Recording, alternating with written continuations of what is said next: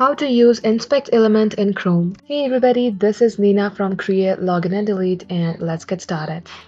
Open up any of your web browser and open up any site that you want. For instance, I'm using Instagram.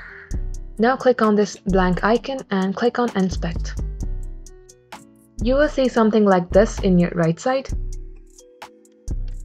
Now you want to click into this particular text that you want to inspect. Click onto this arrow on your top. If you click onto here, you will also see your cursor moving at this side. Now you will see a span, and if you click on this three dot icon, you will see exact same thing in this page. Now to edit this or to use inspect, make sure to turn this on, then only you will be able to text here. And once you have done that, click on enter. You will see this exact text in this Instagram. For instance, I've written this is how it's done.